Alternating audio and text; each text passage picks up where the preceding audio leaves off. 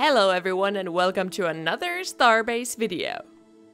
We've talked about the devices in Starbase before, but there's been many new additions since then. So in this video, we'll take a look at some of the new ones. First of these is the Reconstruction Machine. A Reconstruction Machine is a device that you can use to reconstruct your endoskeleton if it has somehow been destroyed. Or in other words, it's used for respawning. You can add one to your spaceship or your station. The Reconstruction Machine consists of 4 different parts: the Generator module, the Fabricator module, the Cradle module, and the Terminal module. In order to use one, you need to link yourself to the specific Reconstruction Machine and make sure it's stocked up on endo kits. Endo kits can be bought from the marketplace and one will be consumed every time you use the machine. It can hold up to 30 endo kits at a time. It'll also consume a lot of energy to function, so make sure the device is powered up. However, there are some limitations to using it. There's a cooldown after every use of the machine until it recharges its batteries. In addition, you can only respawn into it if you die within 5 kilometers of the machine, and you can only be linked to one machine in a ship at a time.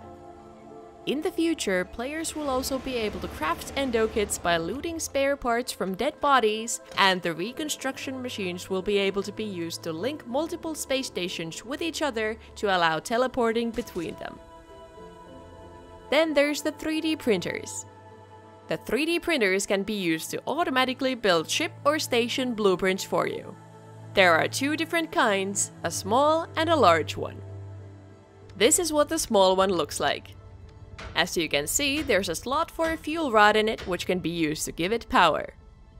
It also needs ore to build the blueprint, and if it's placed within your station like in this case, it'll automatically have access to the ore inside your station storage. If it's placed in a ship, it'll need to be connected to ore crates or be within your station's area. In order to use it, you also need a blueprint chip.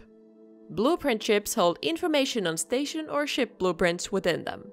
In this case, we'll be using the blueprint of a small hall for a station lot. As you can see, I have plenty of materials in my station storage ready for this. So now we'll just need to insert the blueprint chip into the 3D printer. Then, using the universal tool, we can check its device fields to control it. The field called Printer Control is used to control the printer. 0 is off, 1 is on, and changing the value to -1 manually cancels an ongoing operation. Printer status shows the current state of the printer. 0 means it's idle, 1 means it's waiting for materials, 2 means it's printing, and 3 means it's waiting for the output of finished objects. The printer order amount field is used to select the number of times the full blueprint is printed. Changing this value to -1 repeats the printing indefinitely. Then, the current item field shows which item of the selected blueprint's index is currently being printed, while the blueprint item count shows the total number of items in the selected blueprint. The utility connection field is used to connect the printer to the station or the ship inventory for ore consumption as well as the placement of finished parts. Then there are the device fields for printing rate, working rate, and their limits.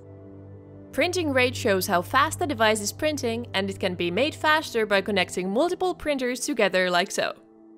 The working rate is related to how efficiently the printer is working and can be increased by adding a cooling system. Last but not least is the current item work remaining field, which shows how much work is still left for the specific item the printer is currently working on. So let's turn the printer on now. In order to monitor the process, there are slots on the printer where you can add buttons or progress bars like so. In this case, since we're printing a station blueprint, the finished parts will automatically start filling in the blueprint as it's working.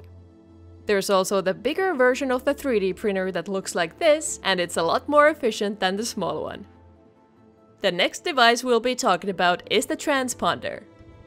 The Transponder is a device that transmits information to players. Here's what the device fields of the transponder that you can add to your ship look like. The first field is called Transponder Active, and its value can be changed from 1 to 0 if you want to turn the transponder off. Transponder owner shows who the ship the transponder was originally on is registered to, while transponder ship name shows the original ship's name, and these two fields cannot be changed. Thus, the transponder works sort of like a license plate that you can take off and attach to another ship to fool your friends or enemies if you wish. Inside Safe Zone displays whether or not the ship the transponder is on is inside a safe zone. In a similar manner, player damage field shows whether players can be damaged in the area, ship damage shows whether ships can be damaged, collision damage displays whether collisions damage ships, and station allowed tells us whether or not stations are allowed to be built in this area.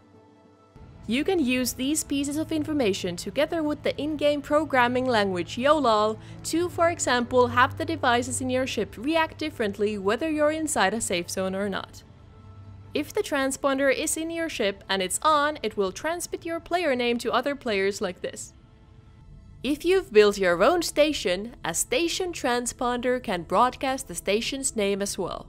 In the future, you'll also be able to choose who you want to be able to see your station's signal, such as only your friends or your company members. There have also been other additions to the Starbase devices list, such as new buttons and even plasma thrusters, and there are many other things to come as well. To stay up to date with the Starbase development, make sure to see our weekly progress reports on the Starbase forums and join our Discord server while you're at it.